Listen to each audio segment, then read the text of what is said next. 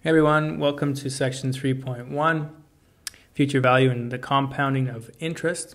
So in this example, looks like the bank is offering a certified deposit and we have an option to select our investment period.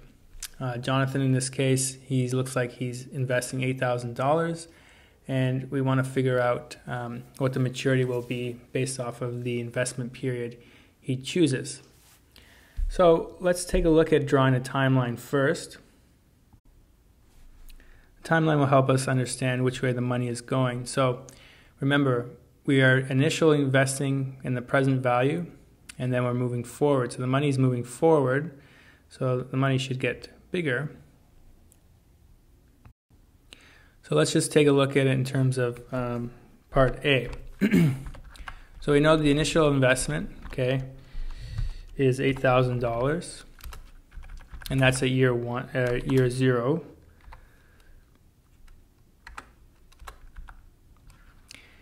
And the part A, we're looking at a 3-year. So if you imagine 1, 2, 3, somewhere around here. Okay, so year 3, we're basically trying to figure out what is the value of that money here in year 3. Okay, so let's take a look at our variables. So our interest rate is a 4% interest rate. Our time, so again, if we take a look at this example, we're from year 0 up until year 3, so money's moving forward 3 years. And our present value is the $8,000. Now what we're going to do is we're going to make that negative, and basically we're just making it negative because when we use the future value function, it's either the present value or the future value needs to be a negative number, but it's good to visualize it in the sense that we're actually spending that $8,000. So it's a cash outflow of $8,000, so it's a negative. And ideally, our future value, that's going to be a positive number. So that's going to come in as a positive number. So now that we have part A, all the variables, we can go ahead and use the formula. So in this case, we're going to be using the future value formula. And our rate is our 4%. The number of periods we calculated as 3 years. And the payment, in this case, we're not making any additional payments.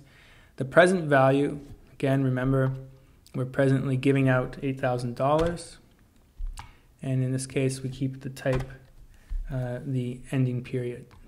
Okay. Let's just move that up. So that is our value at 3 years. Okay. Now it's nice that we have the timeline because instinctively we know that money moving forward, this number should increase. Okay. So of course we can use Excel. So we know that interest rate doesn't move, so we can keep that steady. Present value is going to stay the same. Again, that's our initial investment. That doesn't change. The only thing that's changing is our time. So in B, we see that it's a 6-year investment. In C, it's a 10-year investment. And finally, we have a 20-year investment. So you can just imagine that the numbers will increase due to compounding interest. So let's take a look at our values.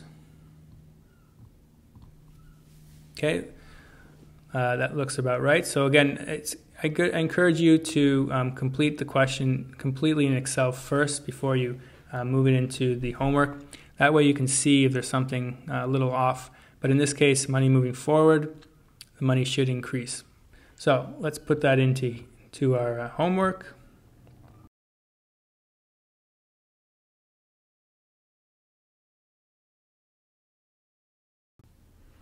All right, looks good. Thanks for watching and happy financing.